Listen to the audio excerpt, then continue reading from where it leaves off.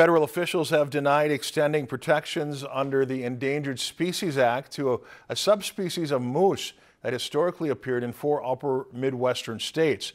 The U.S. Fish and Wildlife Service on Tuesday ruled the population, the northwestern subspecies of moose, historically found in North Dakota, Minnesota, Wisconsin, and Michigan, is stable.